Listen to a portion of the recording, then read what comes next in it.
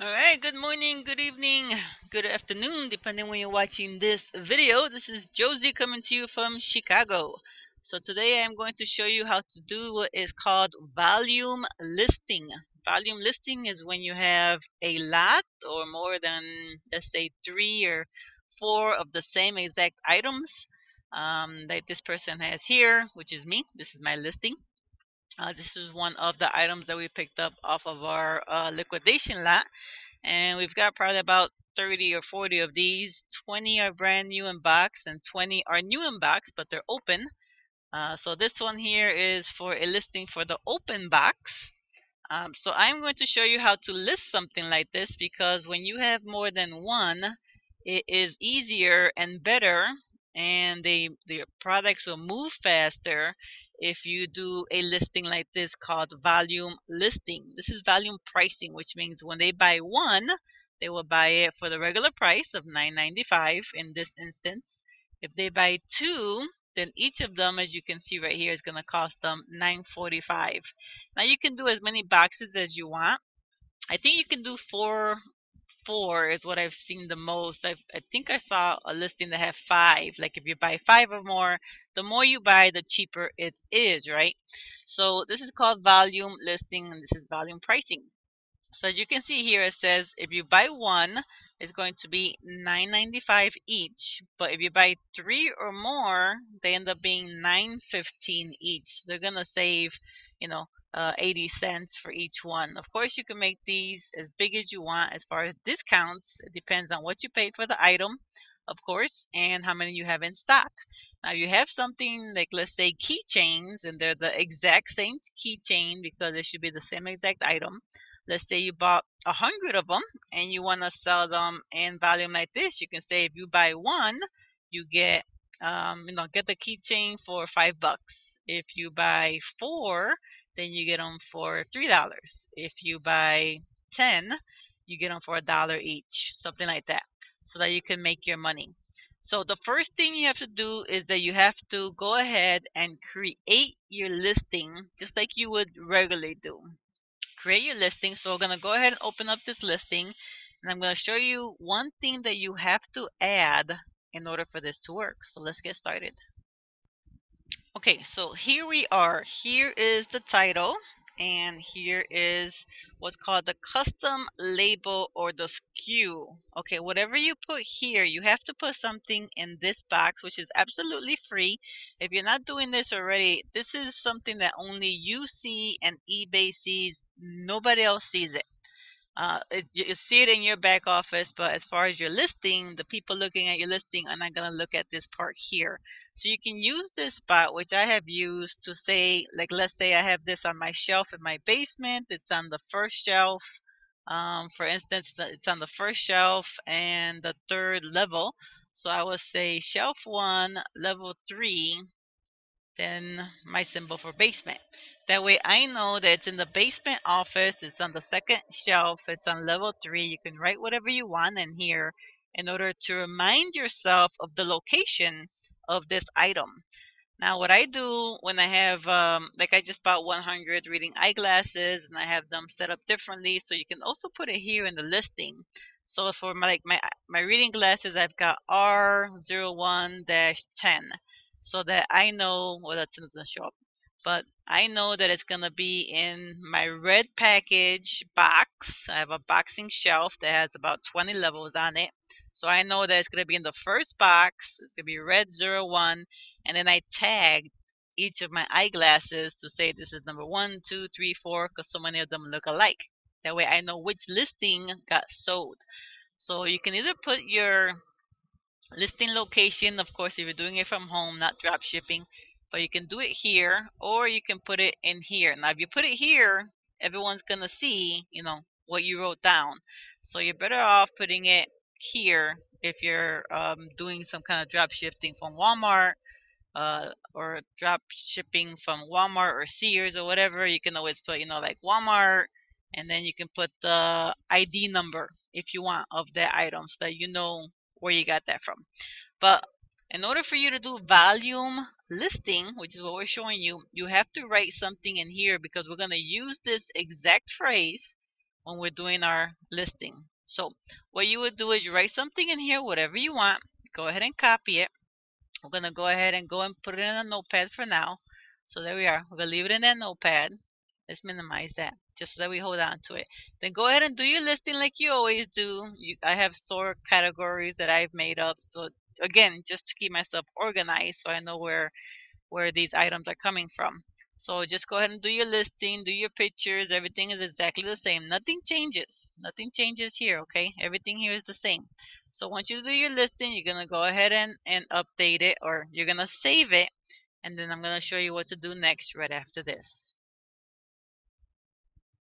Alright, this is the next thing you need. This is an Excel file straight from eBay. I will link this at the bottom of this video for you guys. This is where it might get a little complicated for you guys, so just follow me along. When you open up this Excel file, which is coming straight from eBay, you have to download it to your computer, open it up in Excel. This is what you're going to see. Okay, remember when we had this the exact wording that you wanted that was in your SKU? You're going to go to the very first box here. You're going to delete it. Okay? Don't touch anything in the first level. Leave this alone for right now. I'm going to explain that in a second. Let's do this step by step. I don't want anyone to get lost. So in the second box right here, you're going to put the exact phrase, which is here. See, it's right here. That's the exact phrase that was on our listing under the SKU, right? That was the SKU name that we came up with. So this is it right here. Now this where it says offset type, and this it says percentage. Leave it right there. That is going to tell you that whatever percentage we fill out here, that's going to be the discount to the original price. Okay. Now here it says tier 1 minimum quality is 1. The maximum is 1 and the offset is 0. Okay, these 3 boxes do not touch. Leave them alone. That's just letting you know that it's going to be, if you buy 1 and the max that you can buy is only 1, it's going to be at 0, which is the original price that's already on our listing, which was $19.95. If you remember, the original price I believe was $19.95. Let's take a quick look. Okay, yes, as you can see, the original price is $19.95 each. Okay, so let's go back to our screen. So this you're not gonna touch because that's letting you know if you buy 1, it's going to be whatever price you set in your original listing. Now here where it says T2 minimum quantity 2, that means they're gonna buy 2. The max that they can buy is 2. And the offset right here, this number 5, means 5%. So it's going to be 5% less of the original price that we put here. Okay, so let's take a look at that. Make sure it matches up. Go back to our listing. So as you can see, if they buy 2, they're going to get it at 5% less than our original listing of $19.95. Okay, they buy 1, original price. They buy 2, 5% less. And then you're going to see if they buy 3 or more, it's 10% less than the original listing. And then we'll go back to that one. So here in this box, and I don't want to confuse anyone, but here in this box right here, let me do this again. This offset under the H is going to be 5%, or whatever percentage you want to put. You can start at 10%, 15%, but whatever number you put here is going to be percentage of your original price that you guys picked, okay? And then here where it says T3, that means they're going to buy minimum quality they can buy is 3 in order to get it at this price. The max they can buy is 3, again, at this price, and it's going to be 10 cents cheaper. 10% cheaper than the original amount that's on the listing. If they buy 2, max is 2, it's going to be 5% cheaper than the original listing. Over here it says minimum, let me get rid of this. And then again, I did only 3, but if you do 4, You can do 4 and you could keep going. Now since I only did 3, I did 4, and the very last box where it says maximum quality, that has to stay 0. Because the software is going to, you don't put anything in here. Don't put 0, just leave it blank. That has to stay blank, the very last section here. Whether it's 4, 5, 6, 7. So if you only have 2 that you're offering, and number 3 here, max right here will be blank. You wouldn't put 3. It will be blank. You won't touch it. So the only things you're gonna touch if you wanna do only 3 listings, let's do a little quote here. Okay. So if you only wanna only do 3 options like I have on my listing, you would do up to the number 4, right? Just like here, quantity 4, and you would just leave that last box right here empty. Empty, don't put anything there, leave it blank. Okay, let's go over this one more time. I know it's a lot I'm throwing at you, and I'm sorry, we're gonna go slow. So, first thing you wanna do, you wanna put in the SKU number, the SKU name that we had made up in your original listing. Do your original listing first, put something for the SKU name that goes here. Don't touch, this is the best way to think about it. Don't touch anything here or here. The only thing you're going to change is this and this. That's it. Don't touch anything else. That's probably the easiest way to tell you. You're only going to add in your SKU name. You're going to change this to whatever percentage you want off. Whatever percentage you want off. No, I didn't know you could do that. It's zooming in and zooming out. Let me take this off because it's throwing me way off. So, okay.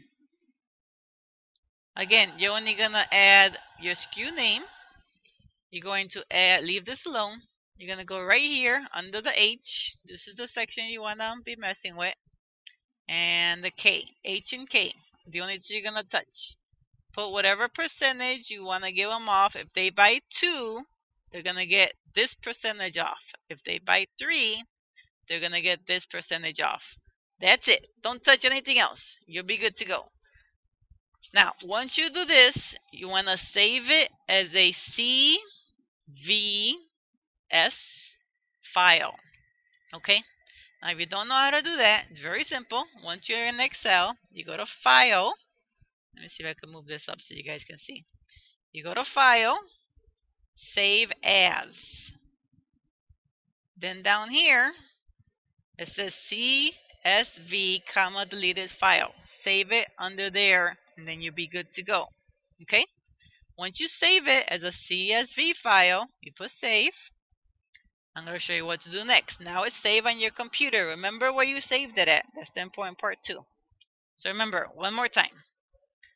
Once you open up this file, just add the SKU, your SKU name. Don't touch anything here. Put down how much percentage you want to give them if they buy 2 or more as a discount. How much percentage you want to give them if they buy 3 or more. They're going to get this much of a percentage off the original price. Okay? Alright, good. I'm sure you got that. We got smart people here. Let's keep going. Next thing you're going to do is upload the file to eBay. So let's find out how to do that.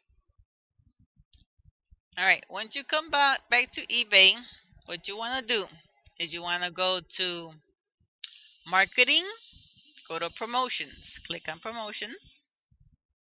Let's shoot over there. Let me open this up for you. Give me 1 second. Okay, once you're on this is part of your Seller Hub. Okay, so you went to Marketing, you went to Promotions. Once you go to Promotions, you go here where it says Create a Promotion. Click on the down box.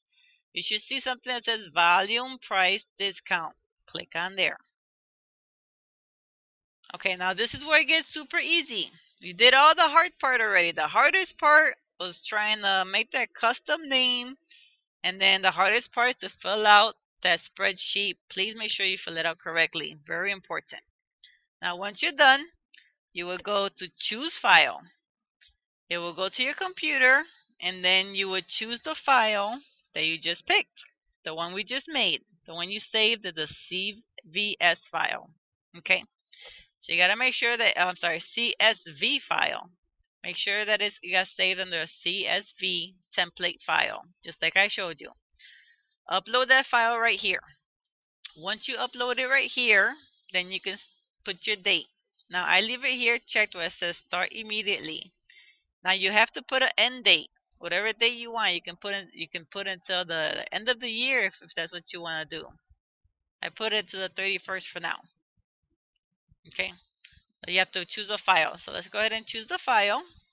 Let me put that up. Hold on. Alright, so I uploaded my file. Oops. Can't do that. So now it says it doesn't. Alright, let me get that again. 1 second. Okay, once you upload your file, you're going to be able to see it right here. See? There it is under the file name that you saved it under, whatever you want to save it under. Once you do that, make sure this says start immediately. And then choose your end date, whatever end date you want to do it. You want to try it for a week, a month, to the end of the year, to next year, it doesn't matter. But you have to make sure this is done. You got to make sure this is done. And you got to make sure this is done, your end date. Because if you don't have these three things done, this blue mark will not highlight in order for you to submit. Okay? So once you hit submit, I'm not going to hit submit because I already have mine going, obviously. But once you hit submit, up here on top, it's going to say your spreadsheet has been updated correctly, something like that. But it'll be right here in this section up here on top. Now, and there'll be like a little green tab saying your submission was successful, something in those terms. If it is not successful, it will tell you why. And the main common reason is because when you go to the spreadsheet, do not put any decimal points in these spots that I told you guys to write in. Okay, so when you're doing the minimum, which is starting right here, don't put any decimals. It has to be whole numbers. So if you're going to do a percentage, 5% off, like here, 10% off. It has to be, 3% off, 20% off, whatever you want. But it has to be whole numbers. No decimal points whatsoever. And remember, this last spot has to be blank. Nothing in there. If you guys do that, then you will be good to go. If you do this, give it it's taking about 10 to 15 minutes that I've noticed for my listing to come up in those variable options. So it doesn't happen right away. Like when you do a listing, 15 seconds later, 5 seconds later, you can see your listing. This is going to completely change your listing. So it's going to take about 10 to 15 minutes for eBay to go to your listing, make the changes, and then go ahead and do this. Now I know what your next question is. But Josie, I put 10% off and now I want to make it 15%. Do I have to go through this headache to do that again? No, you do not. Let me show you what happens. Let's go to the listing again and let's go and revise it so you can see what happens. Okay, so now we're back here at the original listing. So if you want to change the price, all you have to do is go ahead and hit revise on here. And whatever main price you change it to, so let's say I want to make this more higher. Now it's going to be $25. When I change this to $25, the software will automatically change it to 5% off if they buy 2 and 10% off if they buy 3 or more, because that's the way I set up the spreadsheet. Now, if you want to change the percentages, then you will have to do it over again and then change it from 5% to 7% or 10% to 20%, whatever you want. But I've noticed that if you change the price, it makes it a lot easier. So you would just hit revise your item, and then you will go ahead and change the main price. As soon as you change the main price, the buy 2 and buy 3 will change automatically. I hope this helped you guys. I know I went super slow. This is a little long video. We're running about 20 minutes or so. If you like these kinds of videos, please give me a thumbs up and make sure to subscribe below so that you can see videos and you will be notified every time I come up with new videos for you guys. I'm hoping that this helped you guys out. I was trying to figure out how to do it on my own, had a hard time doing it, so I figured I would do a video for you guys. I hope you guys learned something. If you did, give me a comment below. Let me know what you think about this video. And if you're looking for a good neck massage wand, why don't you go ahead and buy one of these? The link for this will be below as well, in case you just want to take a look at it. I'll try to put it on there. I have a couple of things to do right now, but I will definitely try to add that to the video as well. So this is Josie from Chicago showing you how to do a volume price listing. Again, you can have, buy one, buy two. If you buy three, or it says here, buy three or more, you get it at this price. But buy four, buy five, up to you.